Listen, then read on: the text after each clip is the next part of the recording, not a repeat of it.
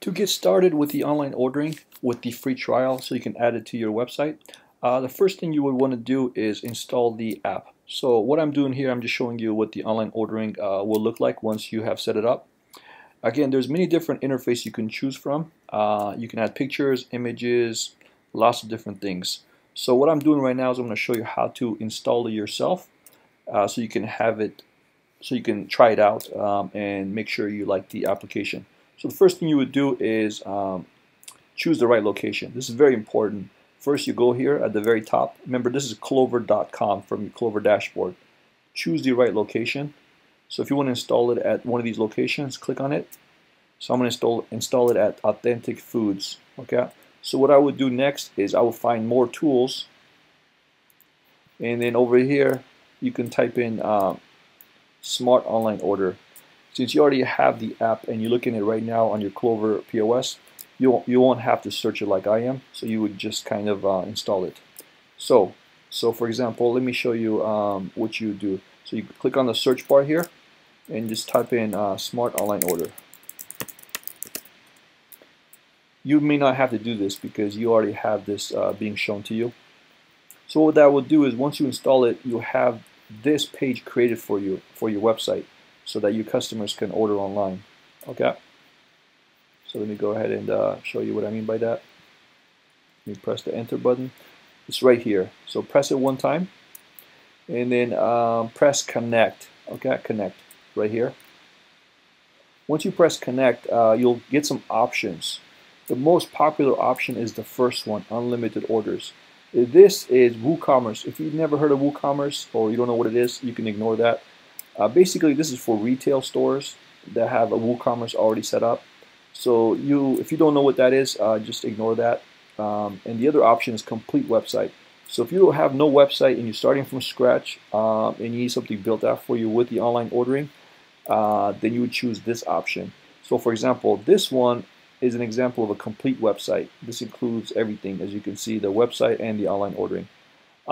So again, it's up to you. I can't say which one you need, but it's up to you. If you already have a website, then it's 30 bucks a month. So choose this one. So you press accept. Once you press accept, it will connect to the online ordering, and then it will give you some options here. It'll say, do you have a WordPress website? Do you want technical support to install it on your WordPress website? Or do you have a Wix or Squarespace website? The majority of selections is this third one here. So if you are on this page and you don't know what to do, just choose this option because you can always change it again. But choose this one. But if you are a developer and you are seeing this page and you know what to do, then choose this option because it means you're a developer and you want to install the plugin yourself. But for most people that are watching this, just choose this one, okay? And just kind of go with that, and it will assist you further. So choose this option, then press next, okay? So once you press next, it will take you to the page to create the order online page. So as you can see, it says choose a name. So what you would do is you would pick a name. So if your restaurant is Authentic Restaurant, just put Authentic Restaurant there. Don't put nothing else. Don't put HTTP or backslash or colon. Just put the name of your restaurant. If your restaurant name is Mike's Restaurant, just put Mike's Restaurant. Okay? If you're a sandwich store, just put the sandwich store name. Something very close to your original store name, so that way it's created for you. Okay? And then fill out the form here. So you would fill out all this information right here. You put your business name. So if you're Authentic Foods, just put the foods there. Put your business phone number here. You can also put your personal number. Again, this is for us to create the order online page for you. And then put your email address here. And then you would also put your email address.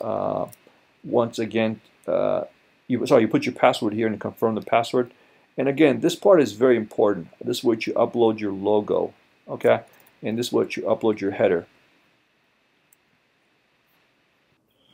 Once you have your logo and your optional header image uploaded, then you press submit.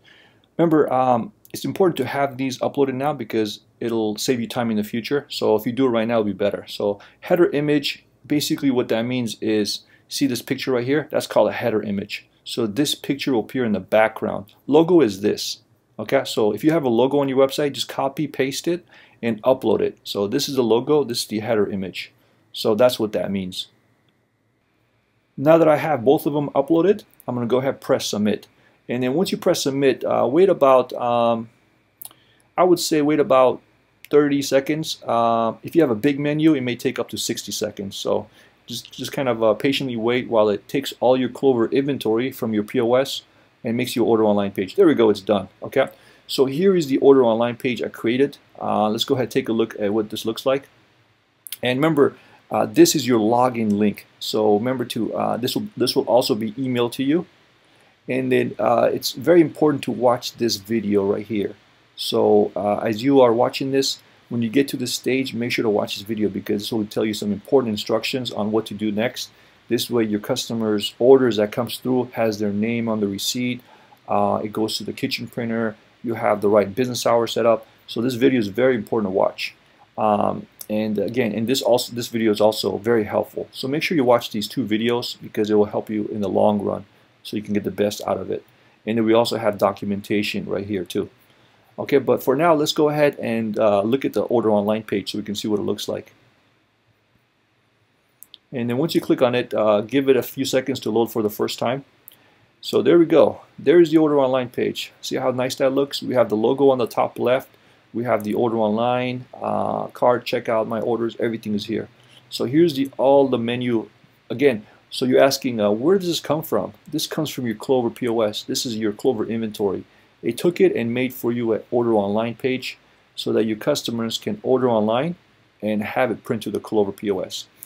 So I'm going to try to keep this video short, but I want to show you one other thing that it's very important to do. So let me show you that. Once you create your order online page, this part is very important, and I recommend doing it right away. So what you would do is you go to the setup app and then press, and of course put your password in. So what you want to do is press setup and then press order types. You'll notice that two new order types have been created for you. So we have online order pickup, online order delivery. Okay, these two have been created for you. If you are doing only pickup, then you can go ahead and hide the other option. If you are doing both, then just leave it the way it is. But the most important thing I want to mention here is you want to make one of them a default order type. So you want to make one that's not online order. So create one. If you only see two here, make one more called in-store purchase and make that the default. Okay? Because this is for your online customers, this is for your in-store customers. Again, you can give it any name you like. So this is how you do it. You can say something like in-store pickup. And then create that and then make that default. Just like that. Save. Okay? This way your in-store customers will print the right, sorry, this one right here, I meant in-store pickup. So now this is the default one. And next step, what you would do is you'll go under order receipts right here. Check the box order note. Check the box customer information. This will show the customer's name. And then press save. Next step is press payment receipts. This one right here. And then check the box customer information. This way when people order online, you'll know what their names are. And then the last thing you want to do is go to business information and then add your business hours. Remember, this is very important. If you don't add your business hours, people are going to order before you open or after you close. So add your business hours and then just make sure all the other information is correct. Okay? So make sure to do these two steps because this will give you the best advantage to make sure everything is correct when you first are getting started. Okay? And again, there's many other videos on YouTube and documentation, but this is the foundation so you can get going. And then once you do all that, you'll have your nice order online page and your customers will be able to order. Thank you so much.